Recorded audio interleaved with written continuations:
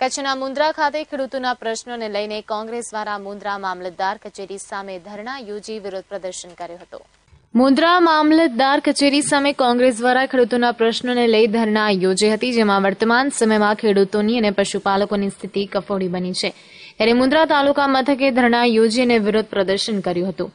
ખાસ કરીને ખેડૂતોને પૂરતા પ્રમાણમાં પોષણક્ષમ ભાવ મળે અને અન્ય સંસાધનો પૂરા પાડે તેમજ દૂધના ભાવમાં ઘટાડો કરે, આવા વિવિધ મુદ્દાઓને લઈ પ્રદર્શન કરાય, જેમાં મુંદ્રા તાલુકા પ્રમુખ મીઠુ મહેશ્વરી વગેરે કાર્યકર્તાઓ ઉપસ્થિત રહ્યા હતા।